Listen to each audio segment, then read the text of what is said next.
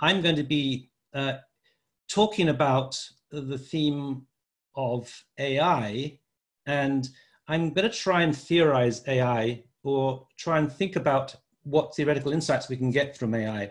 In many ways, my interest in AI is not necessarily about AI itself, but about what it might say about human intelligence. And that's really going to be the theme of what I'm going to be talking about. What can we learn about human intelligence from studying AI itself? So what I would say is interesting about this is my background was a bit similar to in some ways to Sanford's, in the sense I was trained as an architect, but then I studied what we call in England critical theory. Books like Rethinking Architecture and Camouflage and The Anesthetic of Architecture came out of that. But then I shifted increasingly into the world of computational design after teaching at places like Columbia under Bernard Tschumi, and then the AA and so on. And I've been trying to theorize the digital, which is not an easy task for many reasons. I mean, many aspects of the digital you can't really theorize. A robotic arm just does what a robotic arm does. In fact, the world of technology itself is quite difficult to theorize, in that the theory in science and technology is largely a kind of explanation rather than the kind of theory that we understand in architecture. However, one thing I'd say about AI is it opens up all sorts of possibilities, not least because you're forced to address the question of consciousness. A kind of deeply problematic and difficult philosophical question. But it also, to my mind, as I want to try and demonstrate today, really opens up questions about how we can understand architectural theory and what it is to be an architect. Let me just play briefly a short video of the kind of work that I want to talk about. AI has become almost like a virus in architecture. It's really taken over many schools of architecture and has become really the in thing. So let me just quickly show you the kind of work that is coming out from schools of architecture. This is a work by Daniel Bolojan, where he's using cycle GANs to pair up two unpaired data sets, one based on the Sagrada Familia, and one a video of walking through the forest. So this is what you get.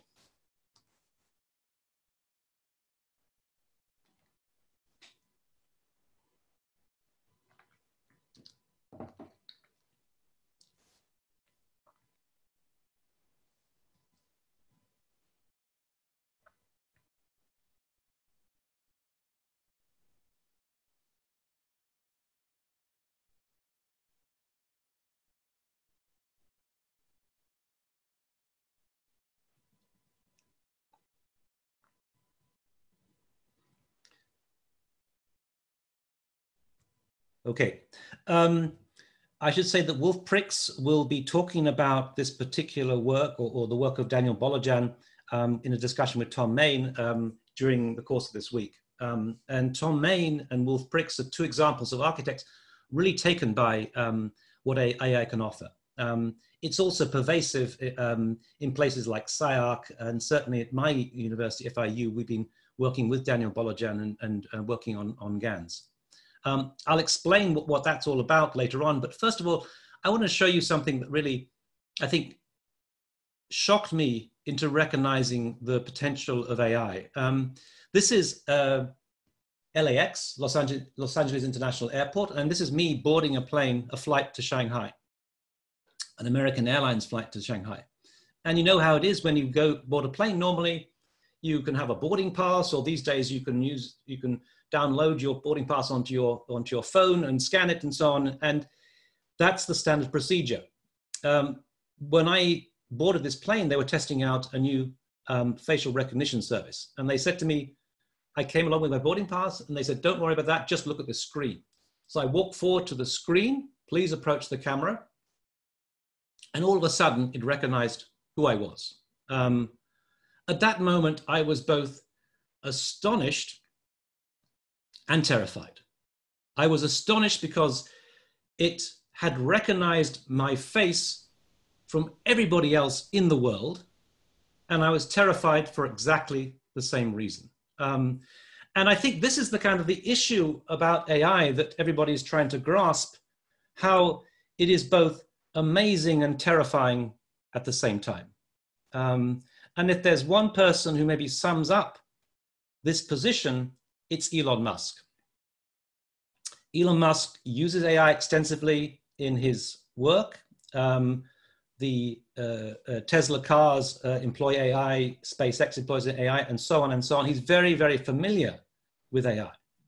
But he's also terrified about the potential of AI, because if it gets out of hand in the wrong hands, it could be terrifying. And maybe one of the things he was involved in was what was a project called OpenAI, and he at one point withdrew his funding from OpenAI because he realized how terrifyingly successful it was. So here's an example of what happened. They inputted the first line of George Orwell's 1984. It was a bright, cold day in April, and the clocks were striking at 13. And they let the AI generate some text based on that. Obviously, there's something kind of weird about the clock striking 13, but then this kind of story unfolds that actually reads quite well. At some point, it's nonsensical, but nonetheless, this is a kind of narrative that has been generated automatically by the computer, and something I think which is astonishing. I was in my car on my way to a new job in Seattle. I put the gas in, put the key in, and then I let it run. I just imagined what the day would be like. 100 years from now, in 2045, I was a teacher in some school in a poor part of rural China. I started with Chinese history and history of science. And I guess I kind of feel I share that position. In a sense, I'm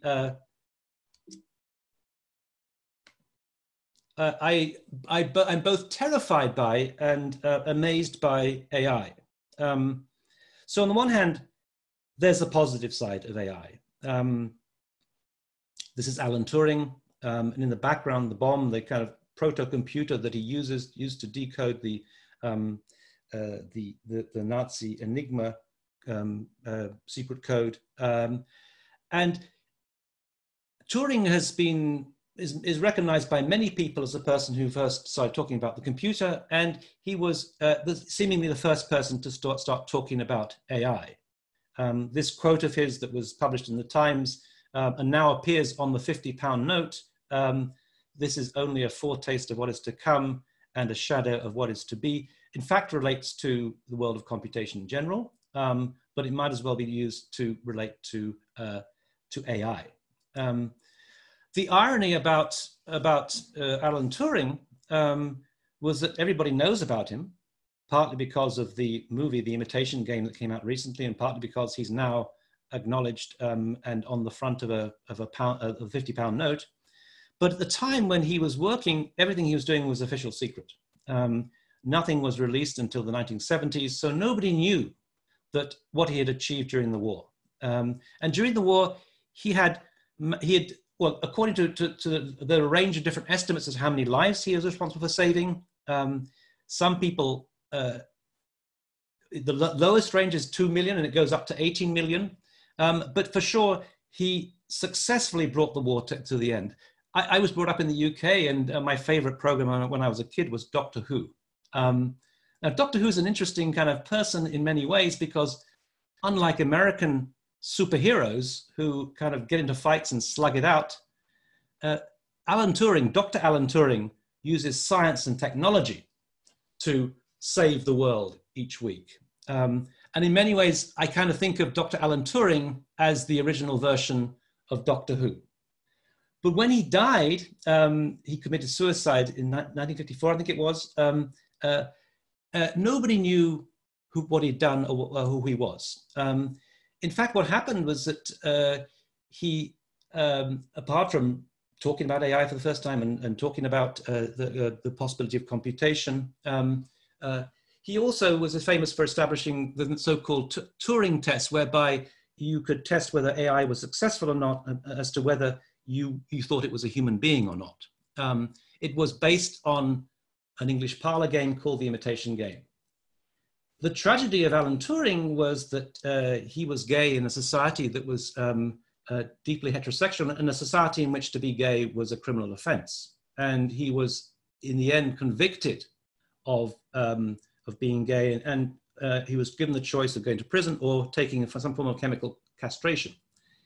He opted for the latter, but subsequent to that, he committed suicide, we think, partly, no doubt, as a result of this very public humiliation that he had to go through. In effect, he had failed his own imitation game, and he failed to pass himself off as being heterosexual in a society in which homosexuality was banned. Anyway, he died before people knew exactly what he'd done, but he in many ways sort of epitomizes the kind of optimism about the potential of what AI could do, and this quote, I think, sums it all up. On the other hand, there have been a history of events, and I will talk about them more later, where AI has seemingly taken over in a terrifying way. This is Garry Kasparov with his head in his hands when he was beaten by Deep Blue, the IBM computer, in 1997, the first time that the world chess champion had been defeated by a computer. Nobody thought it was possible. Indeed, Kasparov himself thought the computer had cheated.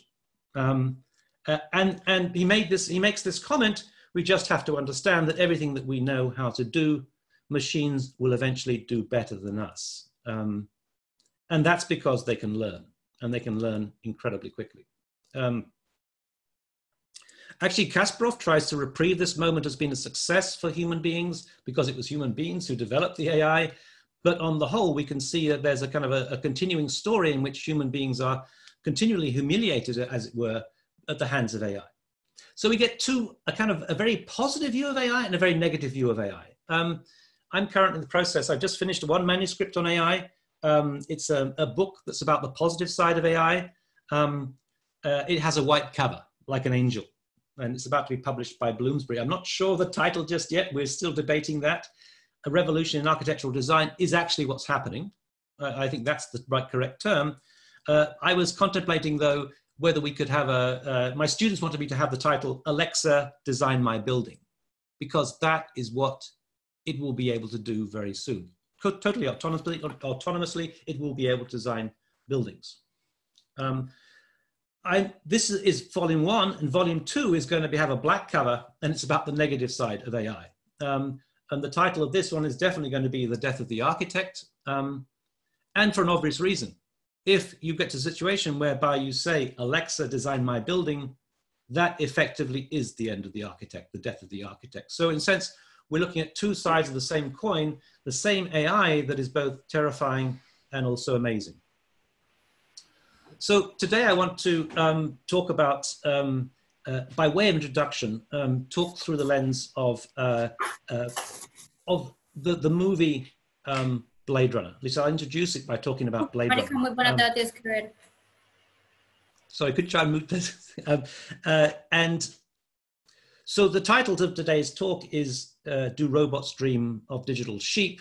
And I'm referring here to Blade Runner, the original Blade Runner that was launched, Ridley Scott's Blade Runner that was released in 1982, but which actually took place in 2019. And it was based, of course, on the novel by Philip K. Dick, Do Androids Dream of Electric Sheep? Now, I'm based in Los Angeles, and this was a meme that was going around at the turn of last year, how one day Los Angeles was Los Angeles, and then the next day it was a scene from Blade Runner. And literally 2019 was when it was set. In fact, it was set if you follow the clues in the second Blade Runner movie, Blade Runner 2049, it was set between the 19th of November and the 21st of November 2019.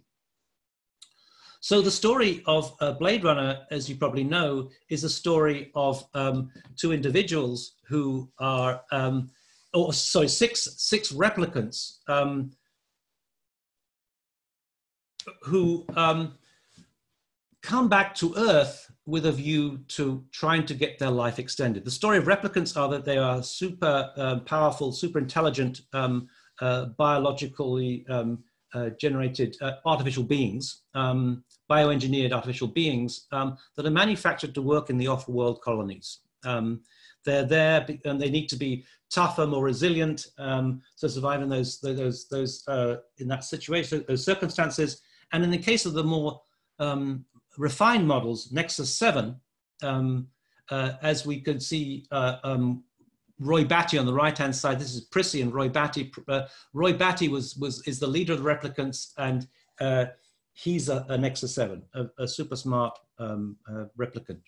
Anyway, they come down to Earth they have a mutiny. They come down to Earth, and they're trying to find out how to extend their lives, because they're given as a kind of safety measure a 4-year life extension, a lifespan. And the story basically is of these replicants who infiltrate society because they look almost identical to human beings,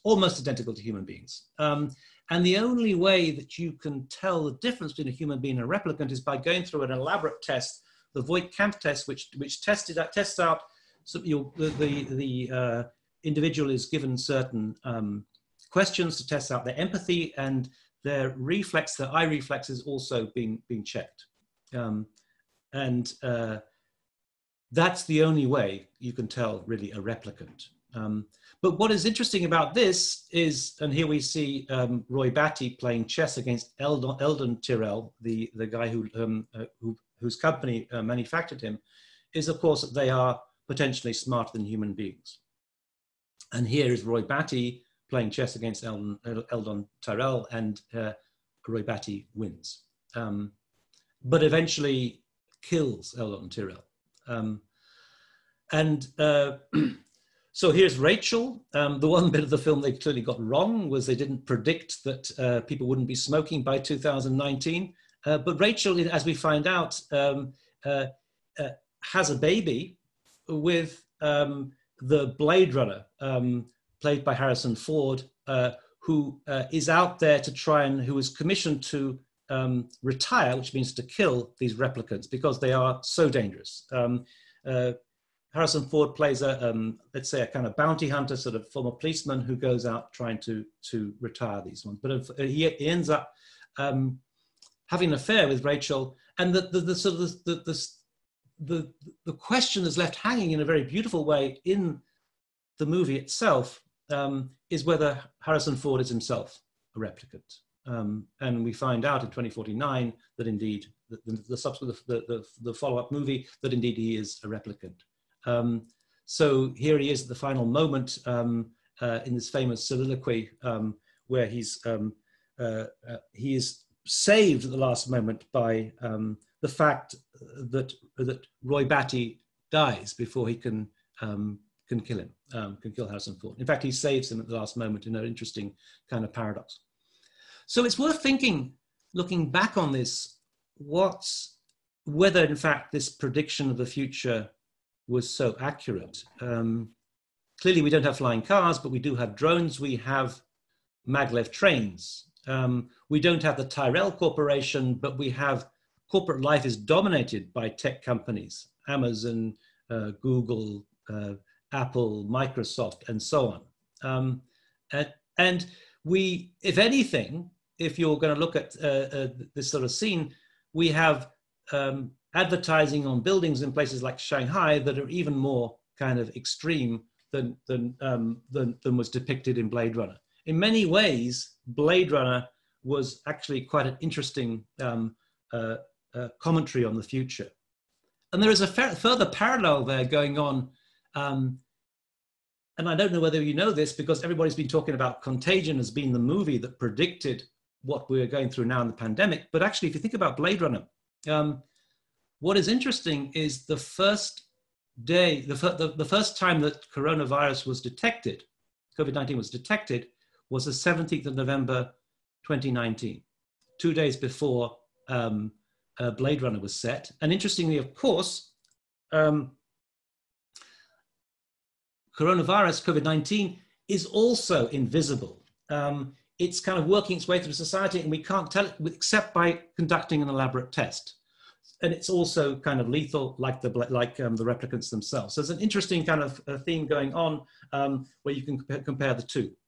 And of course, this was not the fact that it was set on the 19th of November, or 19th to 21st of November 2019 was not lost on Elon Musk. This is a Cybertruck that was launched on the 21st of November 2019 and modeled on the cars in Blade Runner, and also the car in Blade Runner 2049. So artificial intelligence. The first thing I'd say about artificial intelligence is, when you're thinking about artificial intelligence, don't think about humanoid robots. Don't think about Sophia. AI is everywhere, but it's like the replicants, or like the coronavirus, it is invisible. We can't see its operations. When you think of AI, think of algorithms. But you see AI is an operation everywhere. It's filtering out your spam on your emails. It's identifying your friends on Facebook. It is recognizing images on Instagram. It is always already in the environment, even though we might not be aware of it. Now, AI itself is a slightly confusing term because it's an umbrella term that was initially coined in the 1950s and is still used today to describe the different forms of AI. But in fact, there are many different forms of AI. And within the best way to think about it, these Russian dolls, where one is contained within the other, there is the broader category of AI, which has absolutely changed and shifted from what it was when it was first invented to something way more sophisticated now. Think of the first cars and compare them to, say, Elon Musk's Tesla at the moment. It's developed in an astonishing, it's developed in a completely different dimension. Within AI itself, then you get machine learning, where the computer has started to learn things. And then within machine learning, you get this other category, which is really what people refer to most of the time these days when they're talking about AI, and that is deep learning. And deep learning is the most sophisticated form of AI, and it's astonishingly powerful. It's made possible by, of course, by a number of recent advances, the development of cloud computing, the enormously powerful computers we have today, the much better algorithms we're using, the intense competition that's going on around the world, and the interest, the number of students who are now studying computer science. These factors have meant that we're now in a world where you can hardly compare these two. But in order to understand AI, you've got to make a series of distinctions. The first distinction I want to make is a distinction between human intelligence or natural intelligence and AI. AI does not possess consciousness. This is something I will address more in my next talk. In other words, it's not aware of what it's doing. The term that's used for AI that is aware of what it's doing, that AI with consciousness, is AGI, Artificial General Intelligence, and we don't have anything like that yet. There's what we see of AGI is only in the movies, or maybe things like Sophia, the humanoid robot, which are kind of shams because they don't really have consciousness, but are presenting themselves as being that. We are a long way yet from having AI with consciousness. So within that, you have the general category, you've got machine learning and deep learning. The point about all this is that everything obeys Moore's law in technology, or as Ray Kurzweil now, the term that Ray Kurzweil now uses, the law of accelerating returns, meaning that we have exponential growth. Exponential growth in terms of computing power, and the cost is coming down at the same time. Exponential growth reminds you of how the pandemic has been spreading.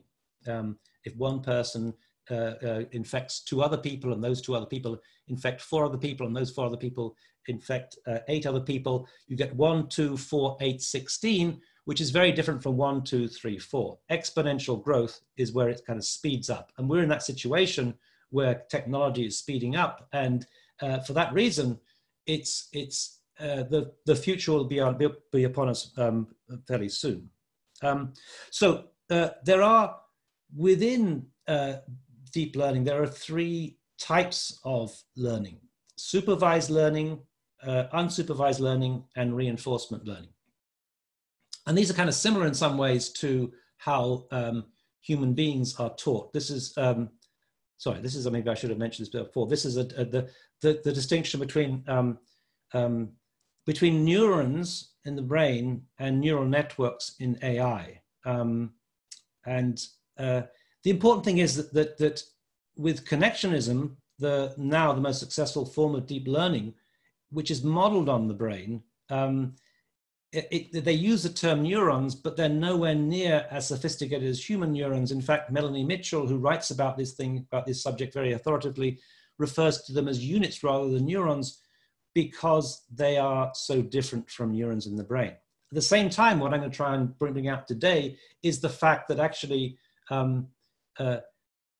you can understand something about how the human brain operates, about human neurons through thinking about AI.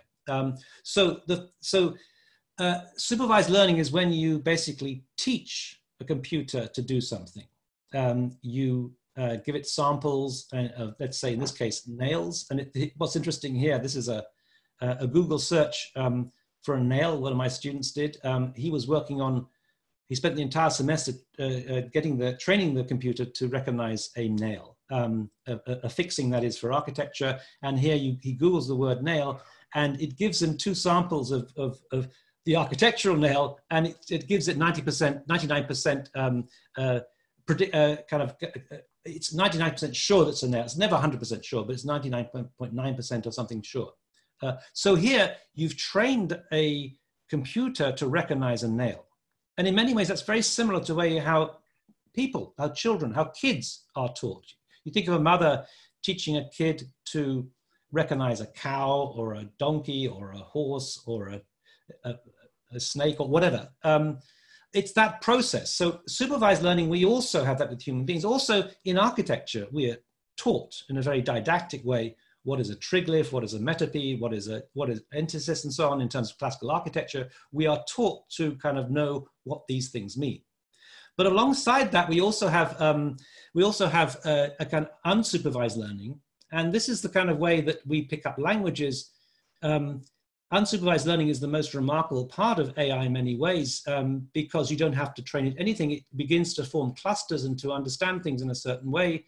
And that also is kind of similar to how human beings operate. Not only do we pick up languages that way, but also I think within architectural culture, we pick up what it is to be an architect, both at schools of architecture and also working in an architectural office. And finally, there is reinforcement learning, which is whereby you give rewards. Now, that's how, for example, AlphaGo was trained.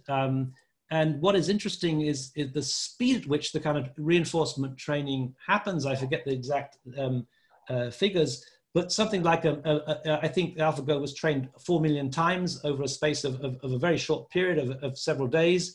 In other words, computational speed in terms of reinforcement learning is something astonishing. And of course, reinforcement learning is again what we have in human culture, in architectural culture. You get rewarded for being top of your class. You get rewarded for winning for being a good architect by winning the Pritzker Prize, for winning competitions and so on. So in many ways, these are the kind of forms that human beings, forms of learning that human beings also engage with. Now, throughout the history of AI, which is, again, in many ways, a totally invisible history because you don't see AI, you don't know about it. There have been certain key moments when the achievements of AI have been brought to public consciousness, largely as kind of promotional exercises on the part of the companies involved, in this case, IBM. This is Garry Kasparov walking confidently into his match against Deep Blue, a match that, as I mentioned, he lost. But there are other moments. This was Jeopardy, when IBM Watson followed up that earlier triumph. And here he is completely trouncing the best human Jeopardy players. What I like actually is a comment on the left-hand side. I, for one, welcome our new computer overlords, which is a kind of tongue-in-cheek reference to the Simpsons. But anyway, this was a moment with a quiz game, which is way more difficult than just simple chess, when I think human beings realized that this was a kind of terrifyingly powerful new tool. But to my mind, the most important event was this match that was played between AlphaGo, which is now belongs to Google, but it's based in London, a deep learning company, and they took on not the world champion at Go, but one of the top players in the world, Lee Sedol. And this was 2016, and this was a momentous moment for many reasons. I mean, first of all, there was a moment, a very famous moment now in game 2, move 37, when AlphaGo played this move that the experts could not understand. It seemed to be a mistake. In fact, to begin with, Lee Sedol apparently smiled. He thought it was a mistake. But then he realized the sheer ingenuity of this particular move, and the smile drained from his face. This move had never been played before. It was one of the most astonishing moves ever made. And eventually, of course, it led to Lee Sedol being beaten.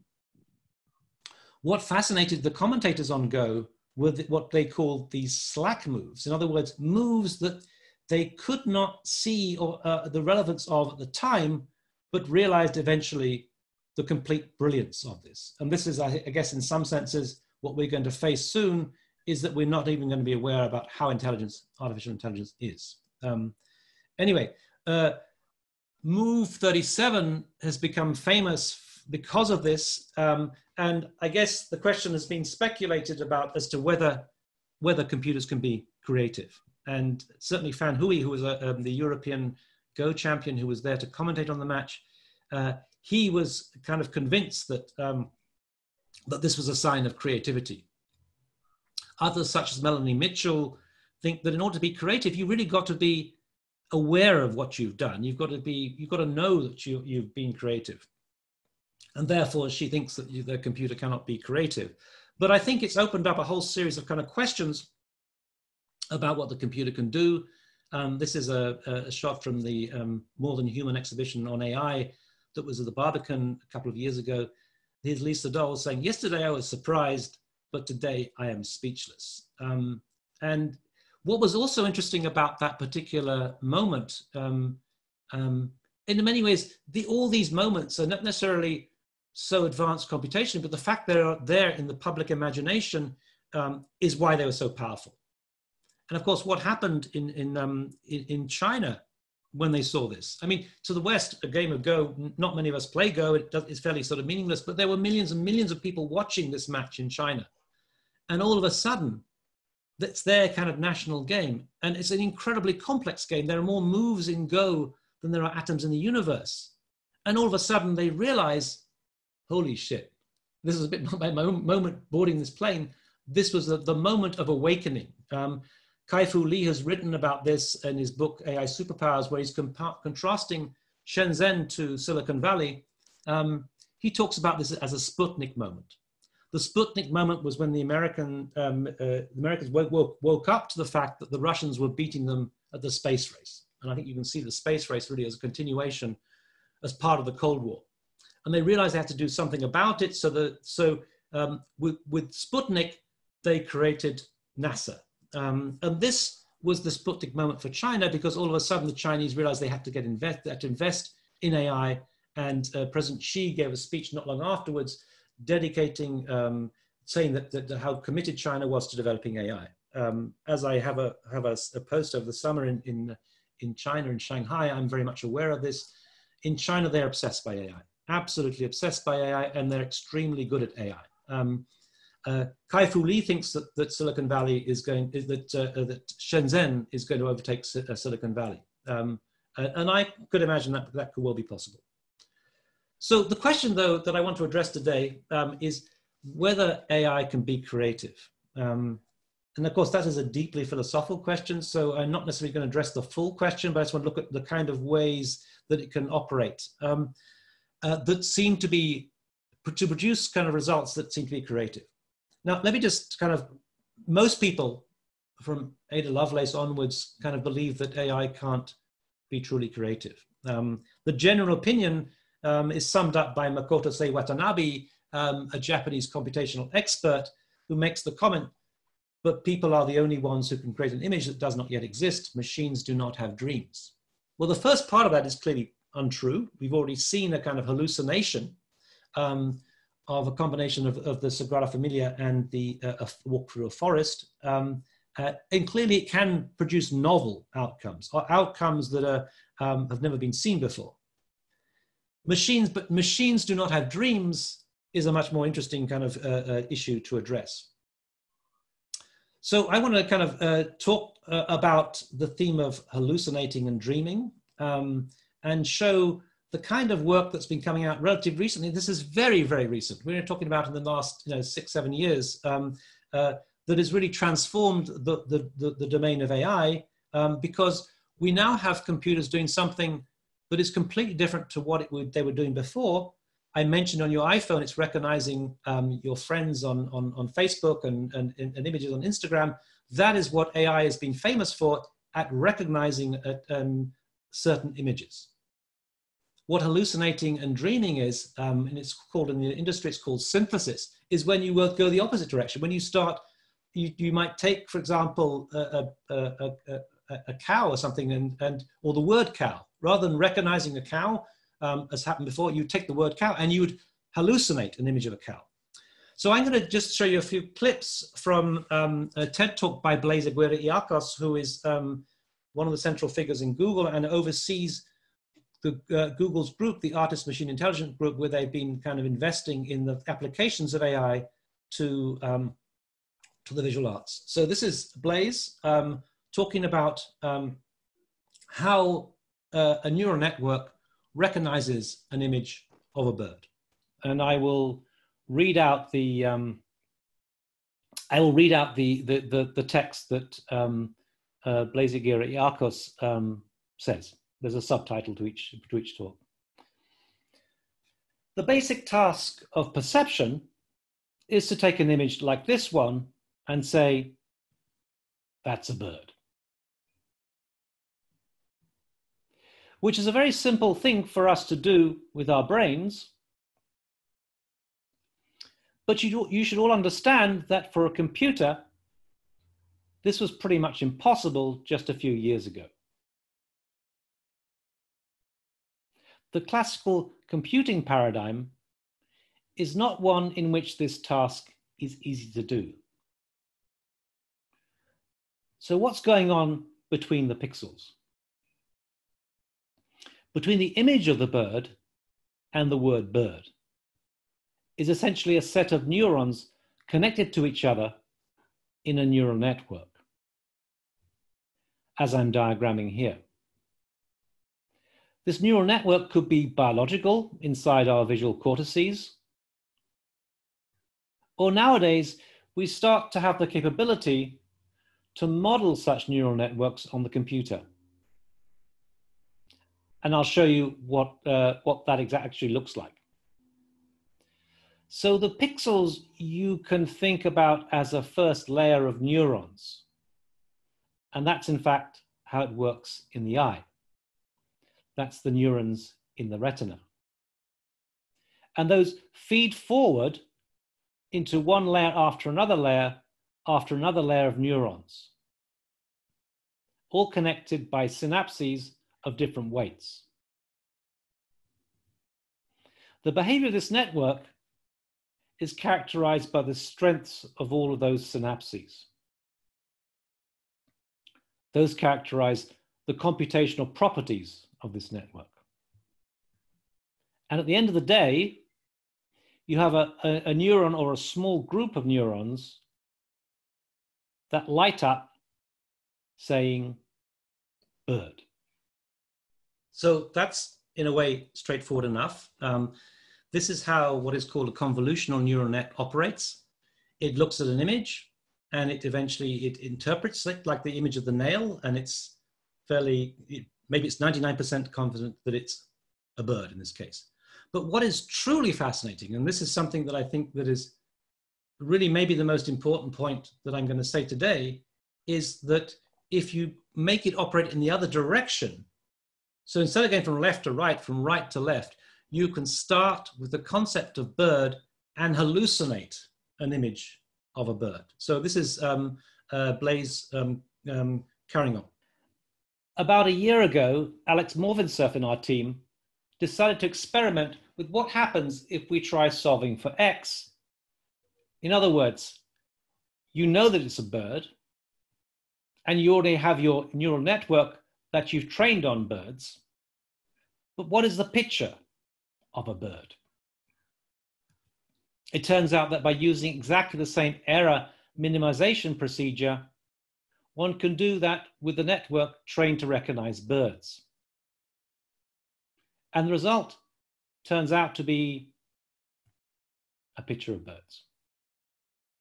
Now that, to my mind, is truly astonishing. What it begins to suggest is that the two modes of operation that we have in architectural culture, let's say, of interpretation, of theory, of recognizing something, is the opposite of the process of generation or creativity. And maybe that explains to some extent how most theorists are not necessarily the best designers, and most designers are not necessarily the best theorists. Precisely because the way the brain works are two opposite modalities. Now, they're always going to be combining each other in the sense that to be creative, you need to be critical, you need to have part of that sort of the other side, and to be a theorist, you've got to be creative. But nonetheless, to my mind, this is an astonishing sort of insight. It shows you that maybe AI can help us to understand what human intelligence is. So this is the beginning of what's referred to as deep dream, a technique that's now become widespread. What deep dream does is you train a neural network on a series of images.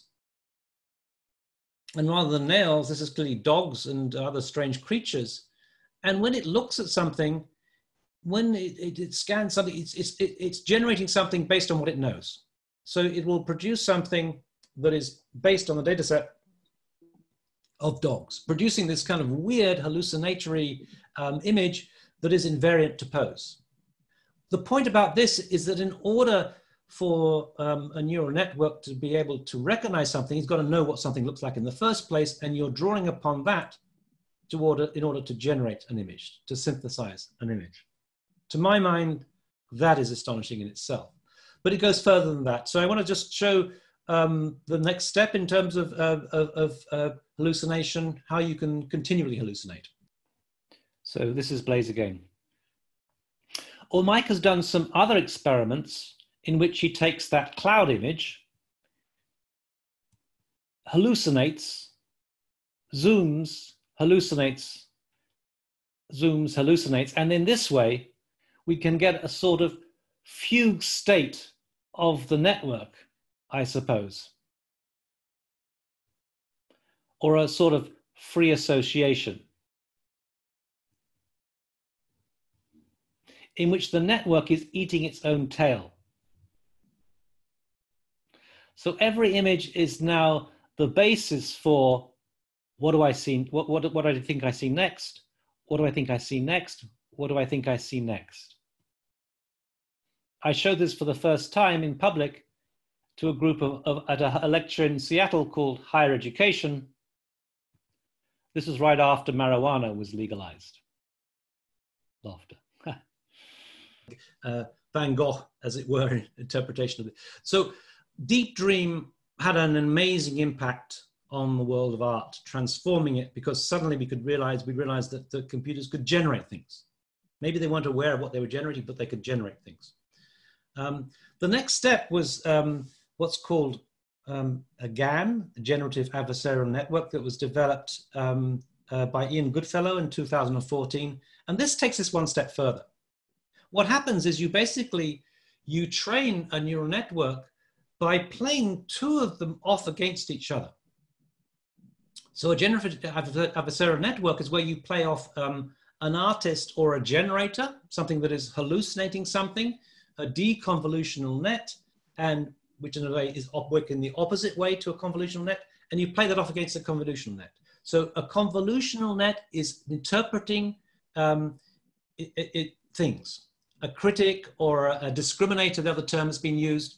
And what's happening basically is the artist is throwing up a possibility of something, and the critic is telling the artist whether or not it's convinced by it. And it's measuring against a data set of other images. And until it's convinced by it, it's saying, no, I'm not. It's a kind of, it trains the artist to produce something that is convincing. And then once you've got it trained, then you can get rid of the critic, and you've got this kind of system. So in a way, this is also replicating the kind of system going on in architecture, whereby, as I mentioned before, designers have to have a certain criticism, a critical capacity about their work, but also theorists need to be have a kind of creative imagination. Now, GANs have spawned a whole series of different forms of adversarial networks, creative adversarial networks, progressive GANs, style GANs, cycle GANs, archi-GANs. There are many, many forms. There's a whole zoo of these different forms of GANs, and it's revolutionized everything, especially the world of art and things. So this is an example of the early forms of GANs. And then what's been happening, of course, it's been getting more and more kind of improving over time. So when you get into the form of progressive GANs, you start getting all sorts of sophistication. You can generate these faces, or indeed, in this case, there's a Airbnb interiors and things, and you can generate these things with increasing accuracy to the point that you would not believe that some of the images generated are being done by AI. They look so convincing. I was at a conference, an MIT conference in Austria a couple of years ago, where someone was saying, I can always tell the difference. No, you can't. No, you can't. And so what's happening here, you're getting one source and you can see how it's playing one off. It's extracting features from one source and then putting onto another source. And so on. And it's at this point where you get to style GANs that you think, holy shit, this is astonishing. So that comment about, AI cannot produce images that do not already exist, this is precisely this. This is producing images, faces of people, hallucinating faces of people that do not exist. I'm completely thrown away by that. There is a site that you can go to called thispersondoesnotexist.com, and each time you refresh your browser, you get a different face. You can see slight glitches in the top right here. You can see there's imperfection. But the point about this is that GANs improve over time, and eventually you get the point where it is absolutely, totally convincing. Style GANs improve upon progressive GANs by resolving the problem about entanglement that allows it to get more refined in terms of its features. And all of these faces, every single one of these faces has been generated by AI. And very convincingly generated by AI. So now you can see the problem of deep fakes because AI is incredibly good at faking it, at producing someone's face that does not yet exist. Now that's had a huge impact on the world of art. I should say the key question here is it's operating two-dimensionally. And from an architectural perspective, that's become the big issue. How do we use GANs in 3 dimensions? There are ways of doing it using PyTorch 3D, a new technique that's been developed and it's been explored at the University of Michigan. But on the whole, it is very difficult to work in 3D. This was another moment when a portrait produced by a group in Paris called Obvious, Edmond de Bellamy, the name of the portrait, was auctioned off at Sotheby's and actually attracted quite a high price. And the world of art has really been transformed by this. Mario Klingman produced The Butcher's Son, I think it's called, this painting, which won the Lumen Prize, the first time ever that an artwork had won an international prize. And actually the work is not bad. And it passes the Turing test. You would not have thought that this work was generated by AI, and yet it is. And so on. Also, architecturally, this is a version of archi-GAN, the work of Stanislav Chailu, a graduate of the Harvard GSD. Stanislav is actually now working for SpaceMaker AI, and I'll talk about them in a moment. And we have actually a discussion between SpaceMaker and XCool at one of our talks coming up. And Stanislav will himself be on the panel discussion about AI that Matthias Del Campo is looking at. And what archi-GANs does is stack up different layers, and you start off with the plot of the site, then you have the floor plan itself of the building, and then you have the internal partitions, and then you have the furniture in it. And what's happening basically with this is it's adapting to the kind of the conditions and mutating and hallucinating a floor plan. Now I mentioned the fact that AI doesn't work very well 3-dimensionally, but actually architecturally we work, well, we used to work anyway. When I was a student, you work completely 2-dimensionally. Plans, sections, elevations are 2-dimensional things. So it is possible to use AI for things like floor plans and so on. Now, I'll talk more about this maybe next week, my next class. This is SpaceMaker AI, and what's interesting is they're moving into the world of the architectural office. This is a startup in Oslo, Norway, which was I think it was 2016. It was started up, and now has 100 employees. They have a number of different offices, including in Cambridge, Massachusetts, where Stanislav himself is now based. Alongside that, there's another company in Shenzhen. This is Wan Yu He, who is the CEO of a company called XCool. The reason why it's called XCool is that Wan Yu used to work for OMA. XCool means ex-Koolhaas, ex-Rem Koolhaas.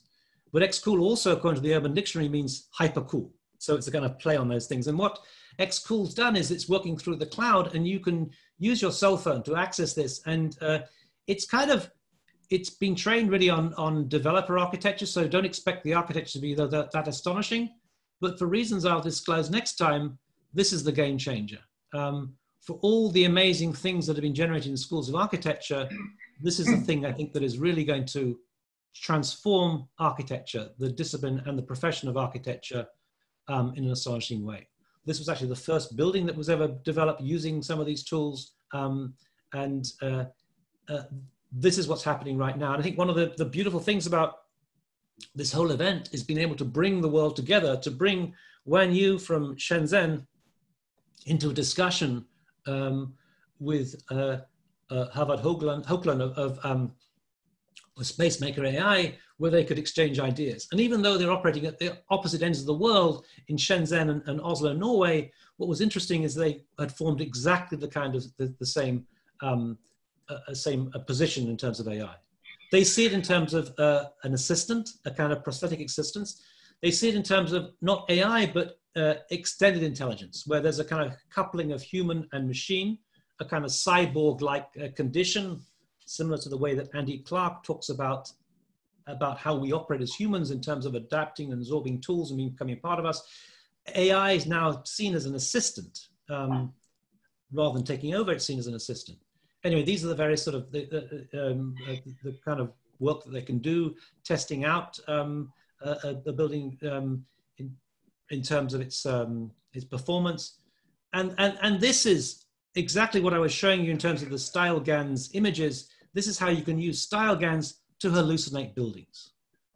These buildings do not exist. In fact, for a while, XCool had a website called "This building does not exist," exactly the same in some senses as "this person does not exist." And you could hallucinate these buildings in this way. To my mind, this is astonishing. This is a neural network that's been trained on a data set of modernist buildings, and it's producing modernist buildings.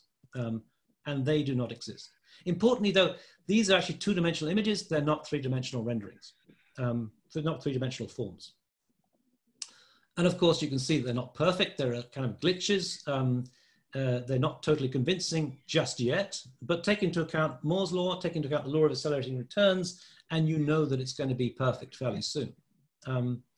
There's also something called Cool Plan, where you can manually work with this. It's like an AI assistant that kind of like helps you in the drafting of things. But the kind of quality of the drawings, I mean, you would not know. These would pass the Turing test. You would think they were generated by humans. Now I want to just move on to talk about Refik Anadol. Now, one thing I forgot to mention at the beginning is actually right after this session, we have a session with Refik Anadol and a neuroscientist called Anil Seth, whose work I will mention later, which is kind of totally astonishing. So I hope that you can stay on and watch that. Refik Anadol is a media artist from Turkey. Turkey, for some reason, has produced a number of highly talented media artists, including Memo Akten, whose work I'll also show in a moment. And Refik is not an architect, but he came to LA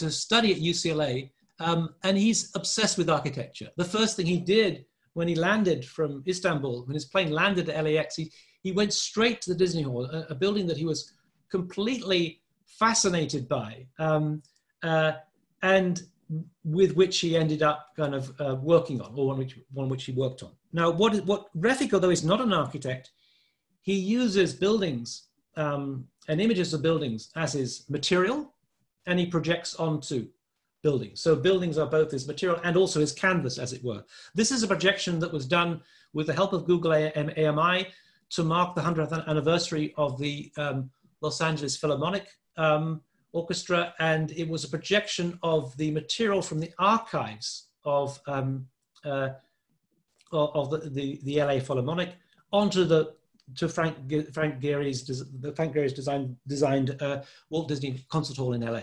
Now, Refik will talk about this in a moment, and it's worth listening to.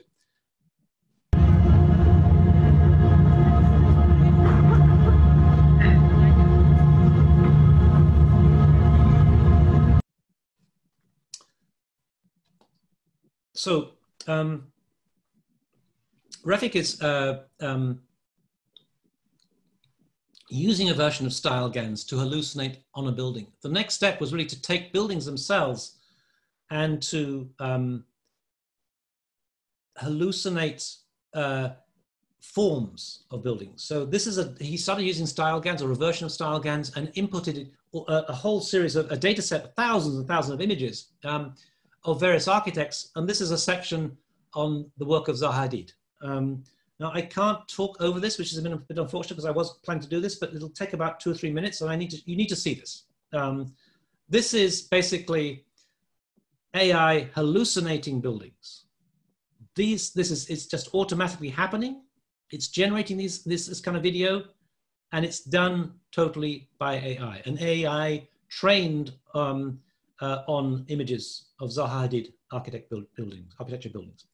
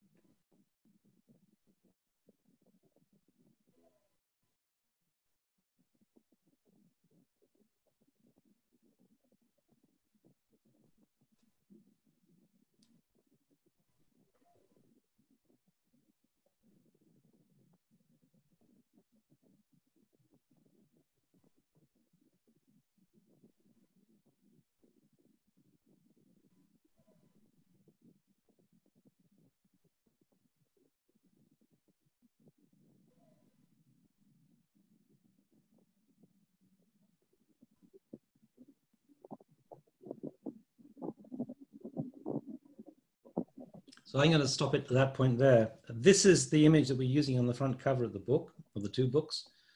It's an image generated from a data set of Zaha Hadid architecture buildings, architect buildings, but it's done by AI.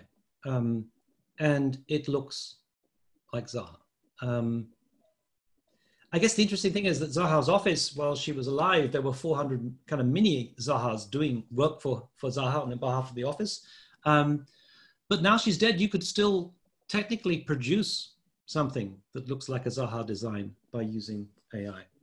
This was maybe the best of them. There are a number of other images. This is clearly, I think anyone who's been to Galaxy Soho in Beijing will know that they must have used a lot of images from the Galaxy Soho build of the building. And of course, it can only produce images based on the data set on which it's been trained.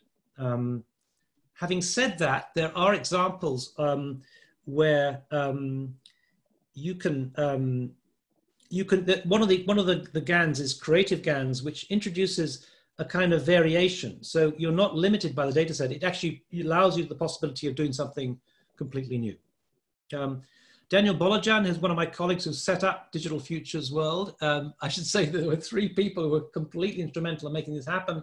Daniel Bolojan, Biana Bogosian, and Virginia Melnick.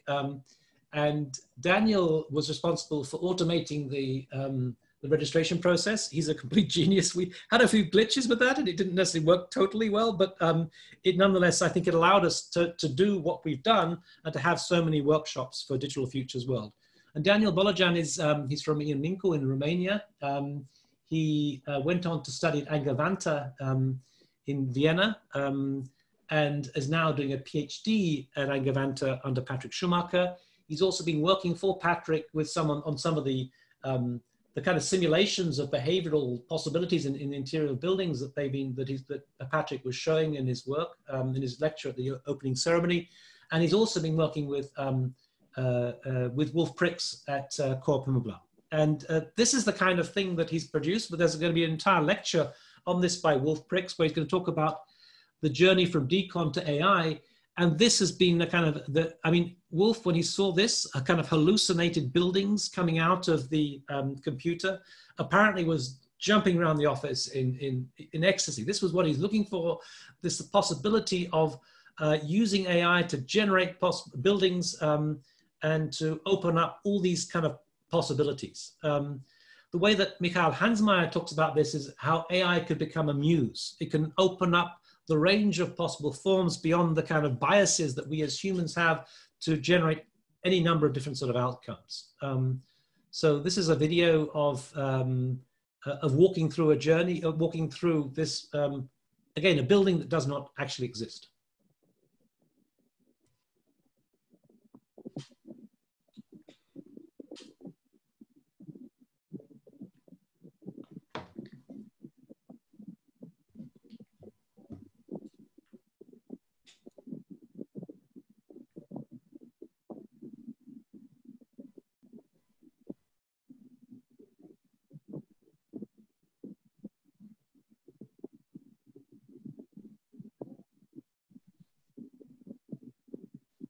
Anyway, and you'll get a chance to see more of that when Wolf gives his lecture. This is the work of Emmanuel Coe, who's also teaching on this in one of the workshops on this on Digital Futures World. This is an example of the Bauhaus, where you look at other possible Bauhauses. In the center is the Bauhaus itself, but then it's generated a range of other possible outcomes. And in a sense, this is what AI is really good at, is opening up the range of possibilities beyond which humans have thought. I was always struck by a review at the AA when I was teaching there, where one student came up with a proposal and said, I looked at the possibilities, there's 6. And you think, why 6? It's normally some kind of magical number, 10 or 6 or 4 or something. And the next student came up and said, listen, I've looked at the possibilities, I've run them through the computer, there are 455, and to be honest, 386 of them are really boring, but here they are. So this is what AI can do. So I now want to come to what I think is the most interesting part of this. This is very recent work, recent ideas that I've been developing, the notion of hallucinating architecture. Now this feeds in exactly into the session that's going to follow this one, where Anil Seth is going to be talking about hallucination and how human beings hallucinate. Anil Seth is a neuroscientist. This screen capture was taken a while back because it says he's only got 7 million views.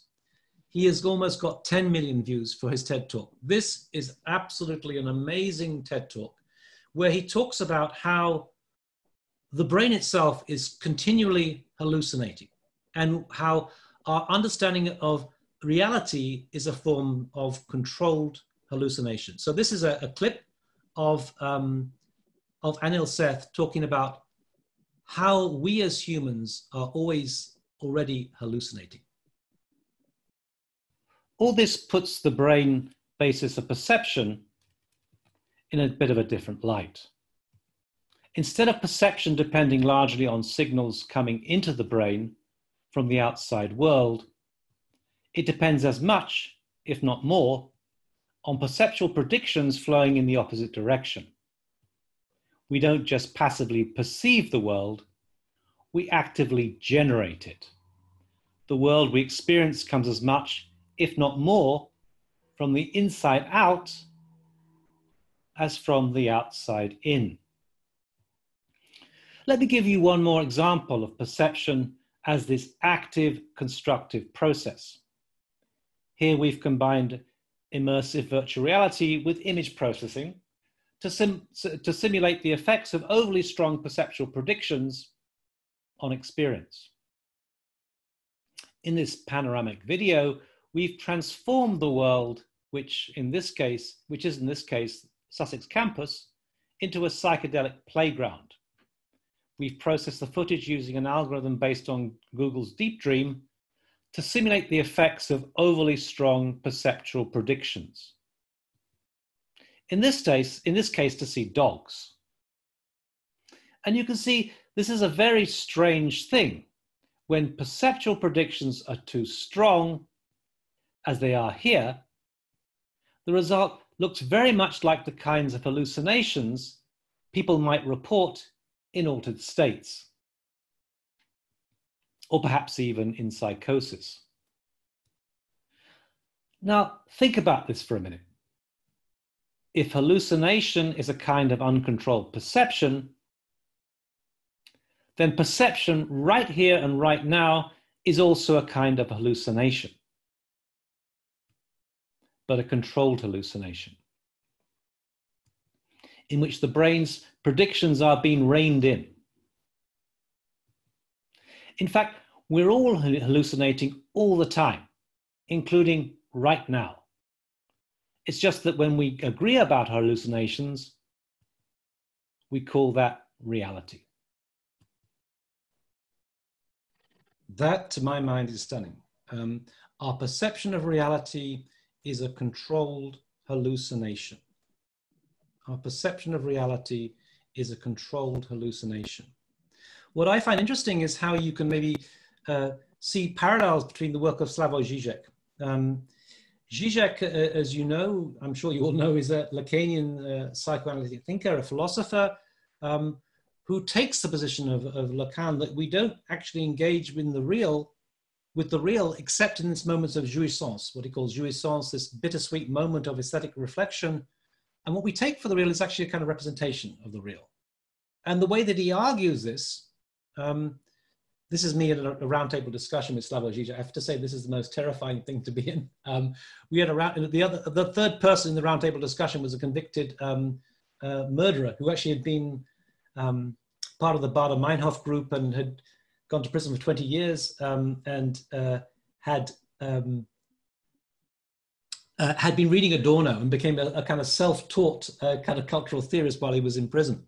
And being in a roundtable discussion, I can tell you there's nothing more terrifying than a convicted murderer. Well, there's only one thing more terrifying than being in a roundtable with a convicted murderer, and that is to being in it with Slavoj Žižek, who is the most astonishing individual. I was very lucky in this discussion because I was given 3 questions and I knew Slavoj's standard answer to these things, except he's so perverse. He is completely perverse, and each time he said, I completely agree with you, but, and he argued exactly the opposite. Anyway, what I find interesting, and Anil Seth would never agree with this because he doesn't like psychoanalysis, but I'm continually seeing kind of reflections of how ideas from psychoanalysis are being kind of corroborated in a sense by neuroscience. And the problem, of course, about psychoanalysis is that it's largely unproven. Freud surmises that we have an unconscious, but doesn't prove it, and so on and so on. Anyway, one of the things that Žižek talks about is actually how our understanding of the world comes to us through the lens of fantasy. fantasy is constitutive of what we call reality. Reality comes to us through the maze of the imagination. In other words, we don't access it directly, it comes to us, we're filtered in a way. And it's filtered, I want to argue, by the way in which we've been trained. The ultimate lesson of virtual reality is the virtualization of the very true reality. In other words, what virtual reality teaches us is not how virtual reality is, but how virtual reality itself is. I've handed Chow, who is this article that I reprinted in Designing for Digital World. I think one of the most interesting articles on architecture by anyone. Well, it's about virtual reality, but super interesting.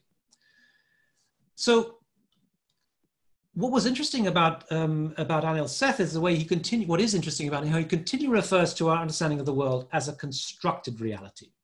It's constructed. We are trained to see the world in a certain way. Ask a kid to draw a rainbow, and they'll draw something like this: red, orange, yellow, green, blue, indigo, violet. Because we are trained at school to think about a rainbow in that way. In fact, a rainbow is made of a continual spectrum of colors. There are no seven, they're not seven colors, there's an infinite number of colors in a rainbow. But we've been taught at school, we've been trained, and what I want to say, we've been trained like AI, we've been trained to see seven colors there. And the same goes in a sense in architecture. We're trained that a functionalist building is something on Pelosi with a flat roof. Anybody who's been to the UK, where I come from, knows that flat roofs are not functional. They leak. Now here is something which I think is truly astonishing. This is the work of Memo Aktan, a media artist also from Turkey. And this is where he's showing us how we're trained to see things in a way very similar to how AI has been trained to see things. So just as in Deep Dream, which was trained on, as we saw, on images of dogs, we will see whatever we've been trained on in the environment. So on the left-hand side of the screen, and I'll say nothing while it's being played, but on the left-hand side is going to be an image of everyday objects on a table. And on the right-hand side is going to be, this is the AI generating an image that changes depending on what it's been trained on. And this, to my mind, is astonishing.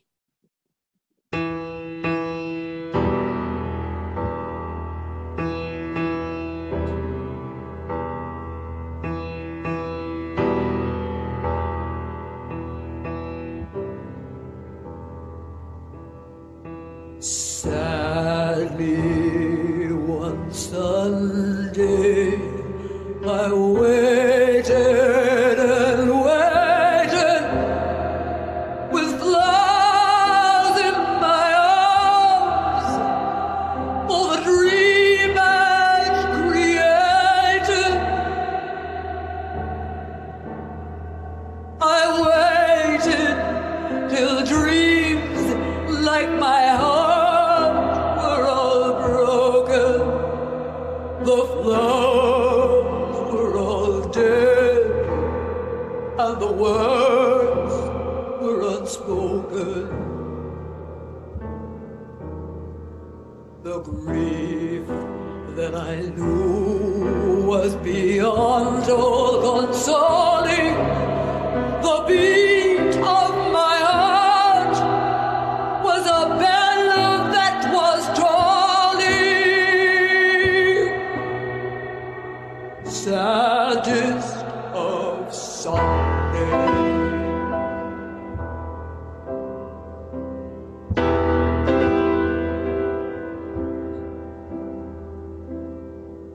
Then came a Sunday when you came to find me. They bore me to church, and I left you behind me. My eyes could not see when I wanted to love me. The earth and the flowers are forever above me.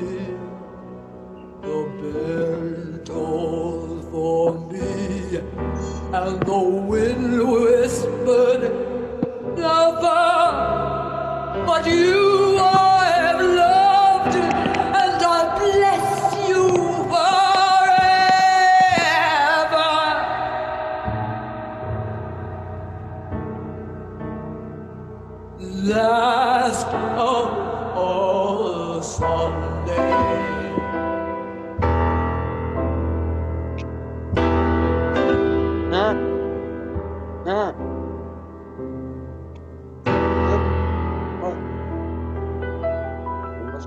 كيف داير؟ كيف كنت مدوره؟ كيف تدورش يعني؟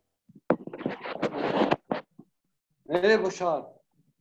So it could be, could somebody mute that microphone? Sorry. الفيلم شي Could you mute your microphone, please? So what that was showing, it's a video. It's called Gloomy Sunday, Memo Actum, MEMOAKTEN.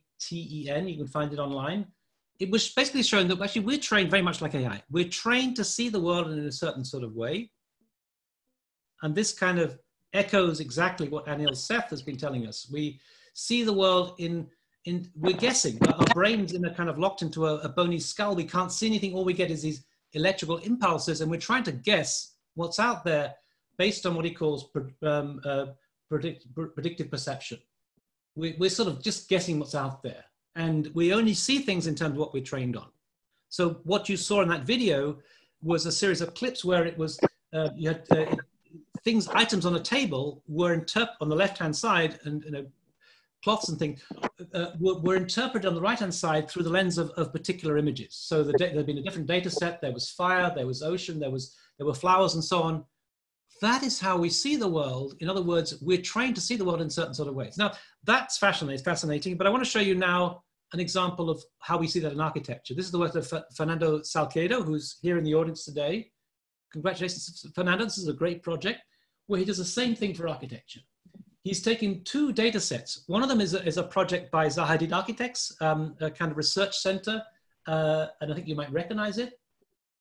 And the other one is generic modernist architecture from Miami. On the left-hand side, you can see Fernando's wardrobe, and the wardrobe is being interpreted on the right-hand side into a version of building. So again, I'll keep quiet while this is being played.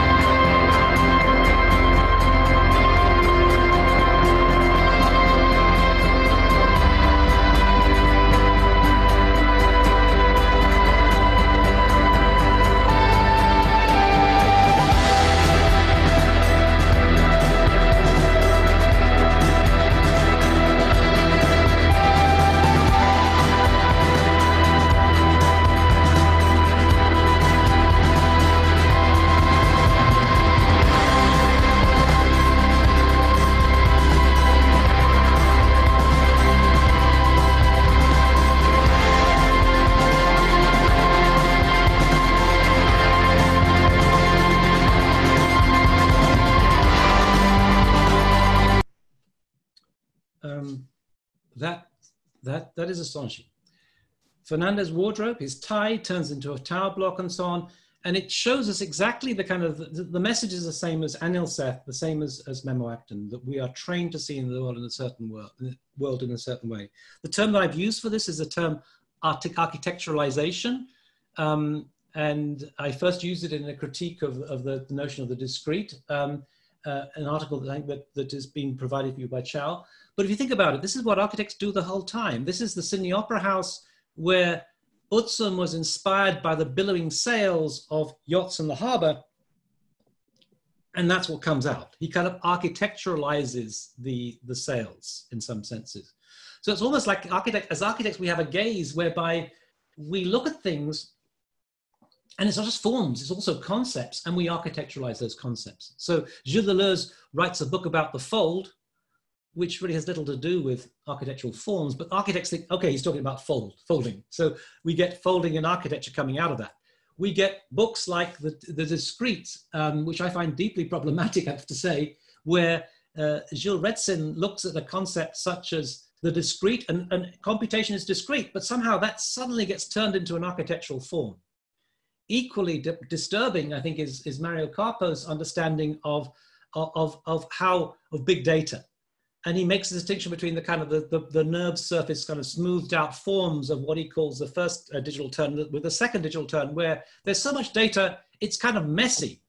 And that leads him to somehow to look at the 3D printed chair on the right-hand side by Gilles Retzin, and to say that's an example of big data.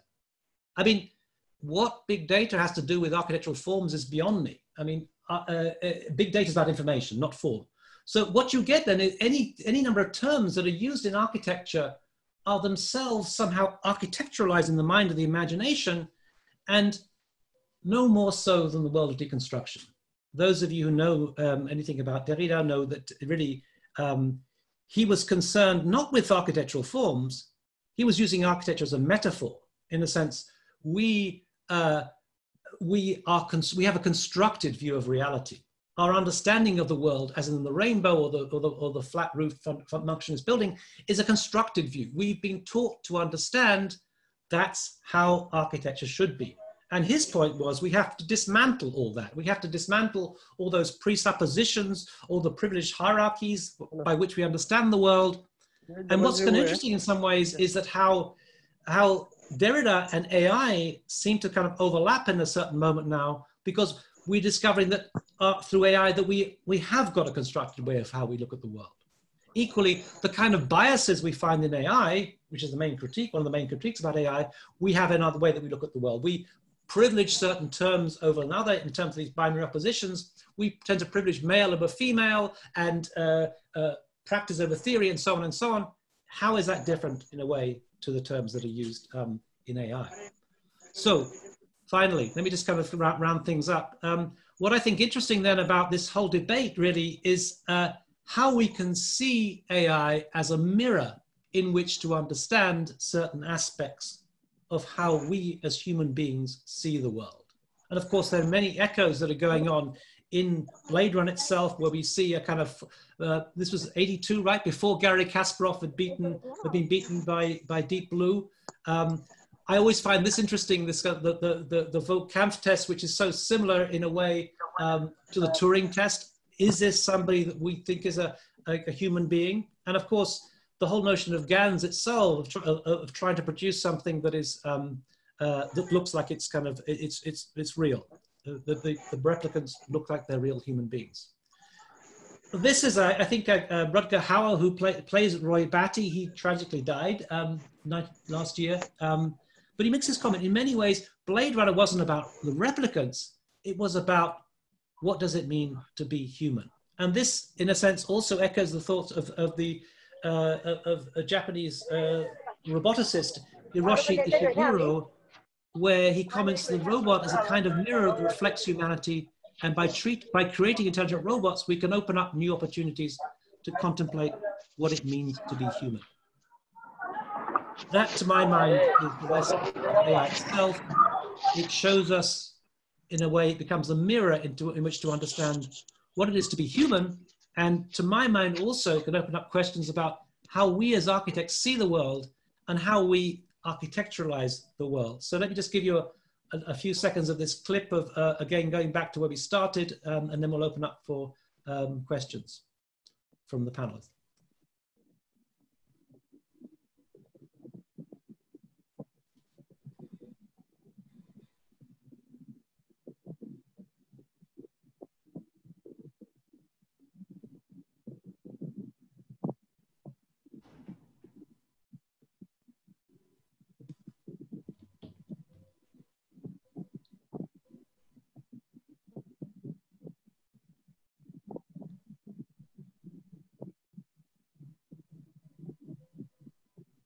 Okay, that, for those who missed the beginning, was a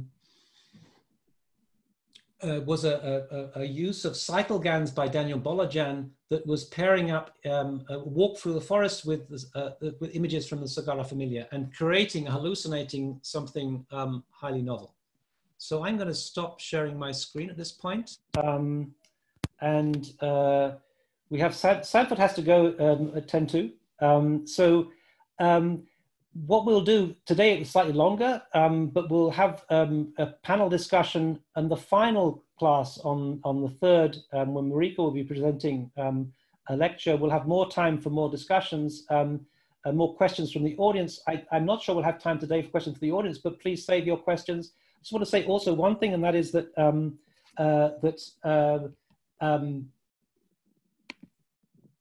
that this is recorded, and all the videos will be uploaded, and you can see it again. So there's also be replayed again.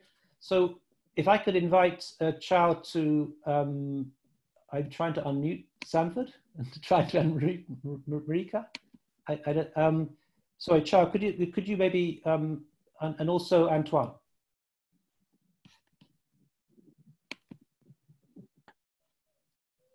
I think I am unmuted. Yeah, welcome, Antoine. I mean, that was a provocation. And what is interesting, I think, is the world of history and theory on the whole has been kind of largely negative about the use of computation. And but to my mind, in some ways, the real potential here is to use AI to rethink what it is to be human. And to open up all these kind of questions. I don't know. I will pass it on to my colleagues for some questions. Yeah, well, I think we're going to be very convergent from very different point of view, because I have actually this same fundamental take, namely that AI enables us to understand better what it means to be human, even if, as I said, we start from a very different point of view. I just wanted to ask you two questions. The first is, how do you characterize hallucination? Because you've used a lot that term, but that was not completely clear to me, you know, in what sense is the machine as hallucinating, you know, is it really the same comparable thing as humans hallucinating? Because hallucination usually is linked to a semantic of some kind. So that would be my first question. And then my second question is about intention. Could we answer the first Creativity is very often linked to the idea that there is an intention. Whereas what you've shown is in some ways something like, which would be more comparable to nature's spontaneity. So should we call it creativity or spontaneity?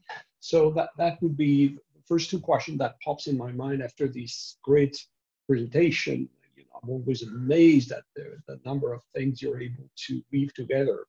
You know, two small questions: hallucination, and then creativity versus spontaneity.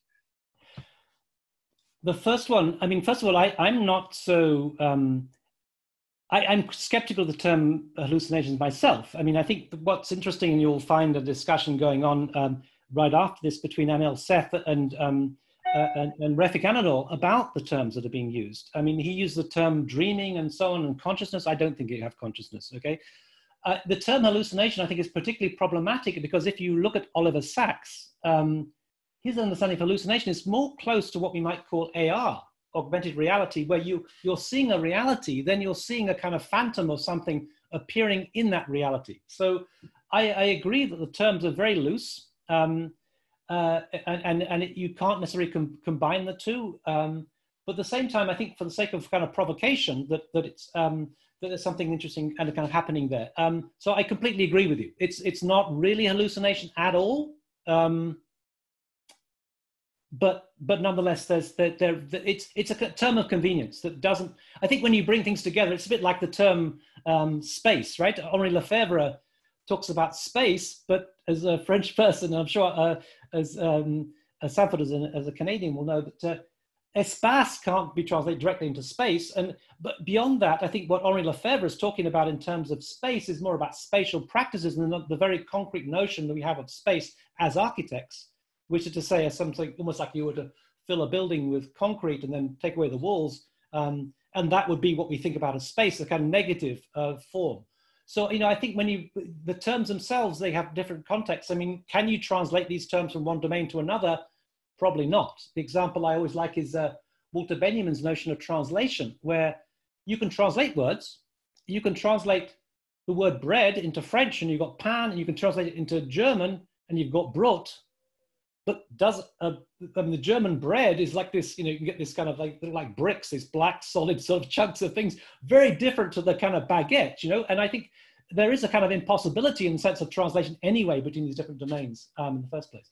But the intentionality and creativity, I mean, that to my mind, that's a very interesting kind of question because, and I'm tussling at the moment with a moment. I mean, when we dream, for example, are we in control of that? Is that conscious? Or is that something that's just kind of appearing in our imagination? And is the role of consciousness to appraise it in a way that Melanie Mitchell says that you have to be aware of the quality of something that's been produced? So I'm not sure when you're being creative, whether we're just not doing a latent search through like AI in a sense of possibilities. And whether there is much intentionality there. I'm not sure what the answer to that is, to be honest. But in many ways, I think, and I don't want to necessarily make conclusions so much as ask questions, because I think this is what the interesting thing about AI is. It really forces us to ask questions about certain issues. I'm not sure the answer. Because what I had in mind is that in some ways, without intention, AI is creative in the way we can say nature is creative. It produces something new, but is it a creation or is it, in the human sense? Certainly there is some human input in many of your deep learning insofar that, humans have gathered a sample from which the machine starts, etc. But apart from that, is AI not something that should be better thought in relation to nature or a natural process? Yeah, which was the question behind that. Yeah, no, I think what I wanted to distinguish. That's really a question. I have no certitude, to be honest. Yeah. No, I think there's a difference between generation. I mean, that's the term that was kind of I was trying to use, in the generation of an output as opposed to creation and the notion of design. I think increasingly now what we're getting anyway is a kind of shift in the way that we operate as architects, where you're using computation to generate possible outcomes. I wouldn't call them designs.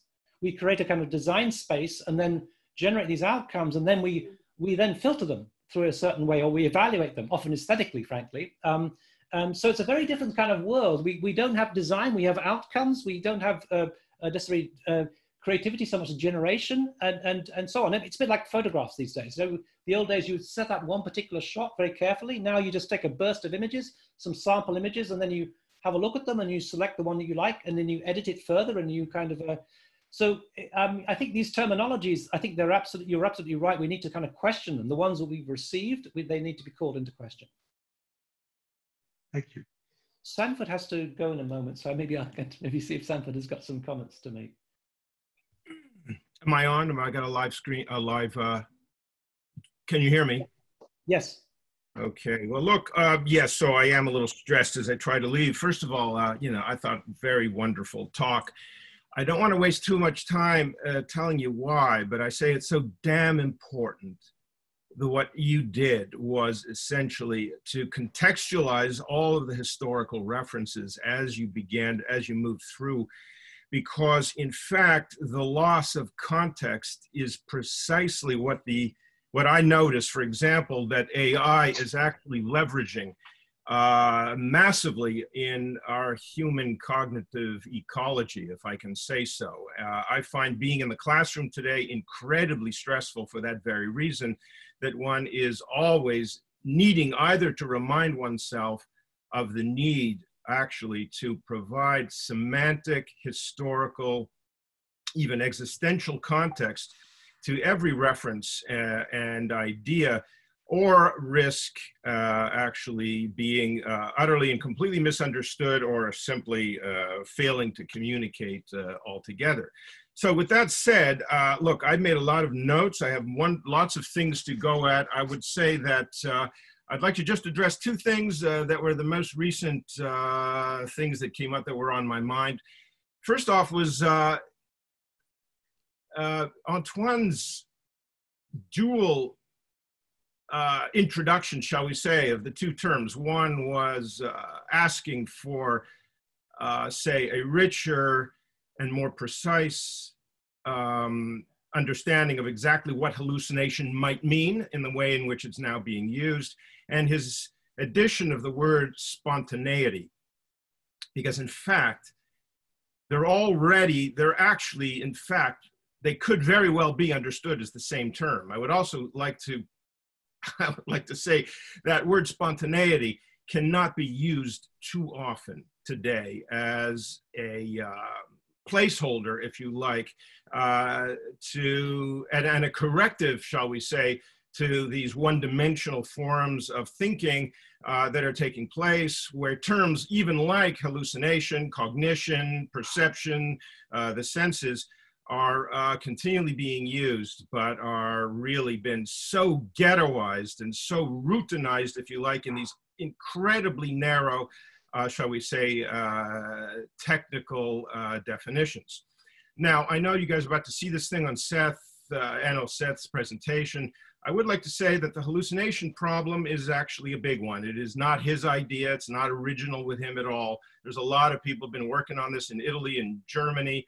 It is a media term. It is a very, very poorly theorized term. I would say that Anil Seth, perhaps more than anyone else, has a less of an idea, a less of an understanding of what a hallucination is than almost anyone I've ever seen making a career out of it.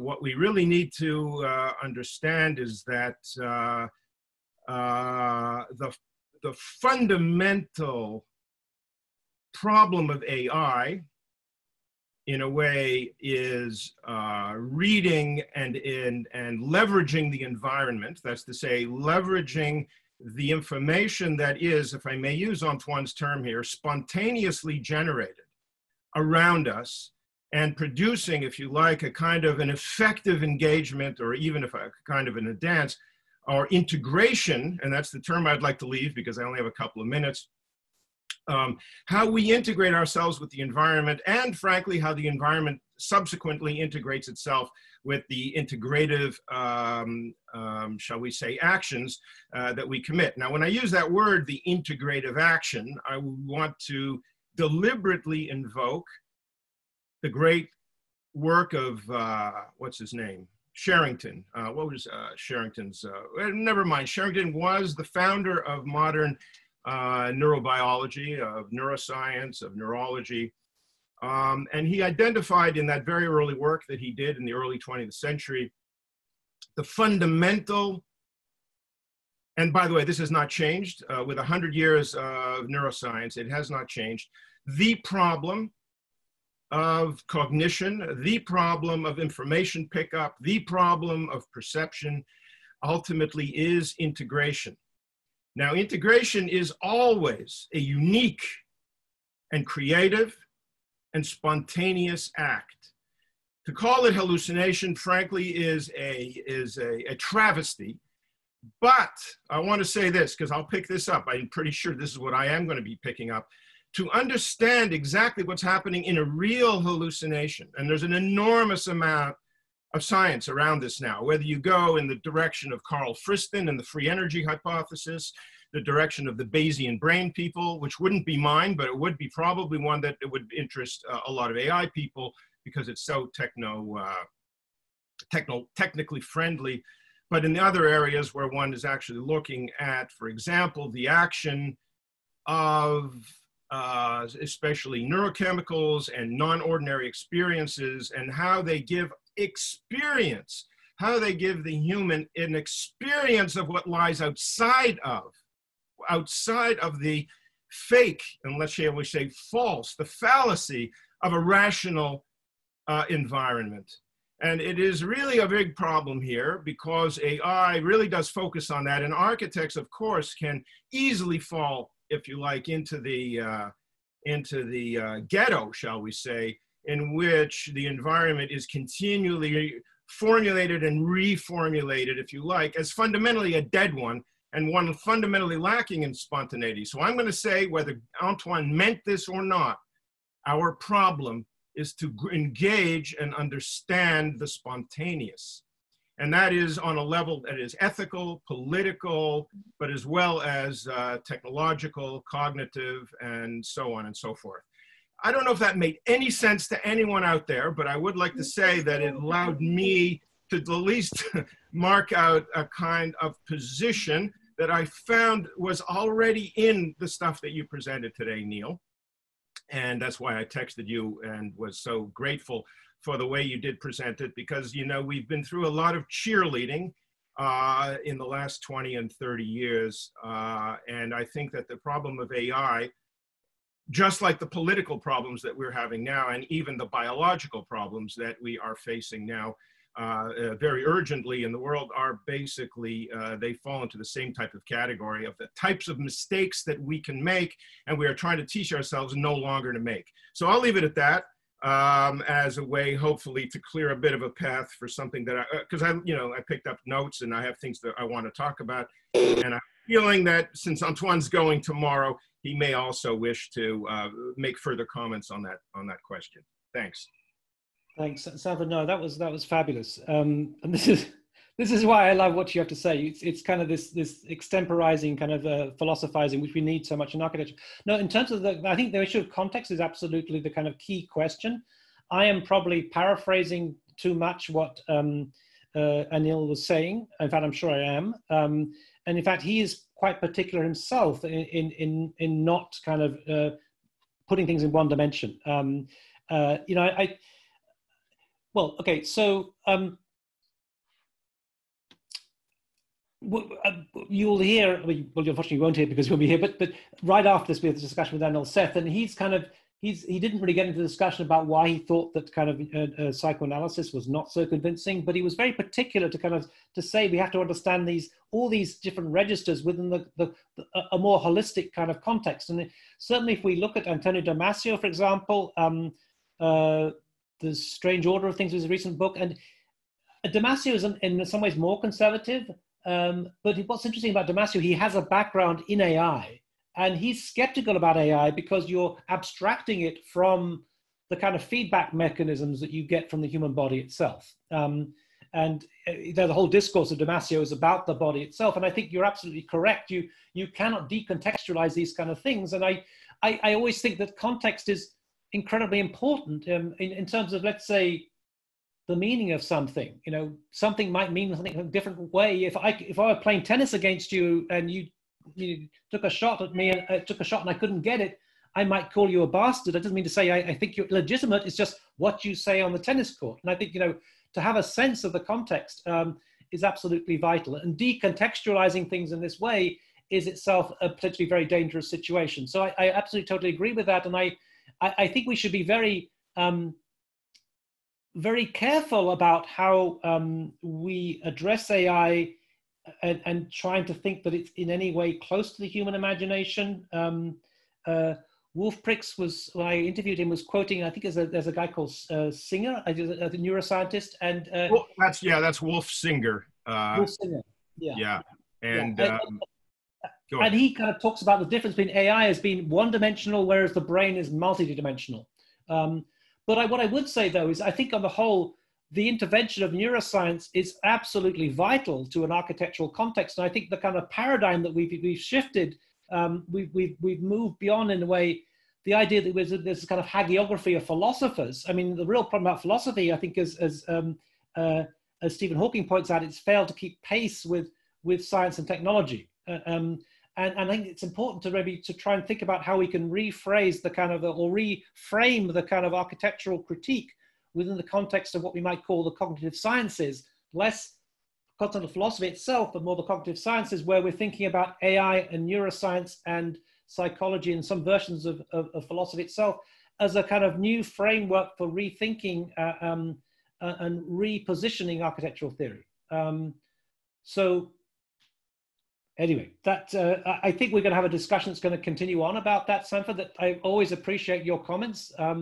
Super smart. I wish we could have Sanford Kwinters at every single school of architecture. And I think the kind of banalization of certain things, especially in schools like the Bartlett at the moment, I'm not just careful what I say here, there are probably people from the Bartlett watching, but we've got to be careful. We don't go down that line of the discrete, as though the discrete is a theory of architecture. I mean, it's simply a term that's been appropriated and borrowed and used to justify a stylistic language. I'm very skeptical of some of these developments that are happening at the moment.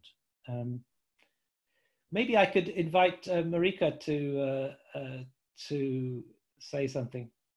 Well, I don't know. I feel like I feel like I'm getting into the conversation, and I'm enjoying listening. Honestly, more than I feel like I have something to contribute. Maybe I would just make a couple of points, and I do so in preparation for what I imagine Antoine will be discussing tomorrow, which is, I think we need to be quite careful about making old distinctions between fields like philosophy on the one hand and neuroscience on the other, for example. I also think that we need to be quite careful about clean distinctions between image making and the imagination, because we understand the role that judgment and aesthetics play in the way that we shape and understand our worlds. And in fact, some of the things that you were talking about today, Neil, which were so intriguing, had to do with that point at which something spontaneous becomes something generative and becomes something creative, and becomes a new way to imagine operating in the world according to standards that might deviate from our own problematic or limited ethics or biases. So I think it would be too easy for us to say, cat. I think it would be too easy for us to say that there are certain models, let's say philosophy, that are inadequate to the present moment.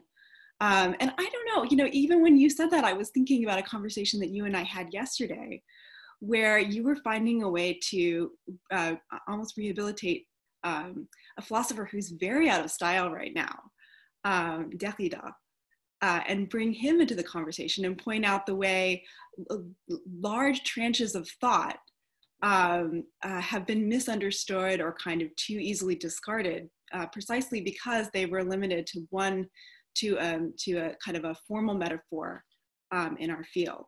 So in the same way, I guess I maybe would just be, I would push back on that a little bit. Mm-hmm.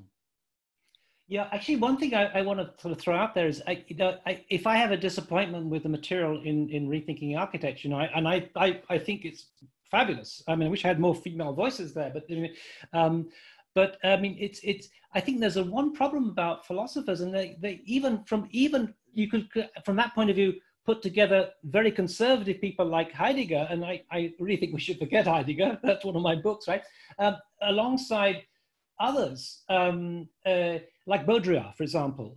In a way, there seems to be a lament going on in much of this discourse about things not being what they were like in the past, and therefore you can critique it. But that's because you know the past, and it's easy to judge it by the past. And one of the philosophers that I really like is Jean-François Lyotard. And not that I'm an expert in his work, but as I understand, he has this idea of judging. and judging not by some fixed kind of standards, but by an ever-evolving kind of framework, but you have to judge. And some people have thought that's been relativistic. I think that Heidegger is a more relativist in that sense, that he's, there's not that critical edge to what he's going on about. But I think the idea of somehow being open to the possibility of seeing that the world evolving in a new way, and therefore evolving in a new context, and the kind of thought processes that we need to have, which have got to also be changing. And it's like we have to judge, of course we have to judge, but we have to judge within an ever-shifting kind of paradigm. And in order to understand the present, I think we have to lose that slightly nostalgic worldview that I think was too dominant in the kind of material in rethinking architecture, was to say we're judging according to what we already know. And how do you kind of have the bravery to judge it within a context of a world that is changing forever? So to my mind, Lyotard— that is precisely that's maybe one of the basic values of aesthetic judgment, right? Is that aesthetic judgment is the point at which we are able to evaluate the world as we see it becoming, rather than necessarily having to rely on the programming, if I can put it that way, of what we already know. So, you know, that's the point where where image making in architecture becomes a kind of strange thing, because and you talked about this. I think this is super interesting. The fact that we've gotten really good at producing 2D images using AI, but we're not very good at all at producing sort of 3D designs. And so then there's a whole process of judgment that has to be applied, and techniques that have to be kind of fed in to try to turn, you know, an approximation of something that looks maybe a little bit like Zaha Hadid in a kind of blurry snow globe, can produce something architectural. And you know, I think the trick for us disciplinarily is going to be figuring out how to leverage disciplinary expertise, which is always based on stuff we already knew, and the aesthetic imagination of being able to really appreciate fresh and completely alien modes of seeing. Yeah, I mean, I would say one thing is, I think that aesthetics is both the kind of the real, I mean, I think that's what architects are so good at, is this visual imagination and things, but it's also a problem in many ways. And the anesthetics of architecture was a critique of the aestheticization process. And that's where I kind of have problems with, say, the Kantian notion of aesthetic judgment, is that you often rinse out the social, the political, and economic if you just fetishize the image. So, and I think that's still relevant. You know, I think it was a kind of critique of postmodernism. It's probably a critique of object-oriented ontology, OOO, and so on, that there's a danger that we rinse these things out, which is also in some ways a kind of a version of the architecturalization, the process that I was talking about earlier on. I think it's still there and it's still problematic. At the same time, you know, I think that's the capacity that we have as architects, and to very quickly evaluate things. So in some ways, if you see the moment anyway, I think, you know, the idea that the computer is generating this material, we could equally, I mean, what humans are good at is judging very quickly. I mean, you can taste a cocktail and immediately tell you whether you like it or not. You can look at an image and immediately say whether you can like it or not. And it's an incredibly powerful process. If you combine that with the kind of the generation of multiple options through AI, then you've got a very interesting kind of synergy. So it's both a good thing. This is going to be an interesting thing for us to talk about over the next week, because I'm not really sure that that is the same as the let's say, the aesthetico-ethico, to coin an ugly term, judgment that Kant was talking about. So I'm not sure that the kind of instant consumption of an image or the appreciation of the taste of a cocktail is the same as the kind of aesthetic judgment that is connected to ethics. So maybe that would be something that we can talk about. You're probably right there. I'm not a Kant expert on Kant, but I think Truth in Painting has a lot of things that have kind of that can be brought out as a critique of Kant. We're in a situation where timetable-wise, schedule-wise, as soon as the clock goes to what is 9 o'clock here in LA, we move on to the next thing. I just want to thank Antoine and Marrikka and Sanford. I mean, astonishing. I now know why I invited you. I think we're going to have a week of fantastic questions. For those in the audience, we haven't had time today, but we definitely will have in the future, and certainly on the final day and the third.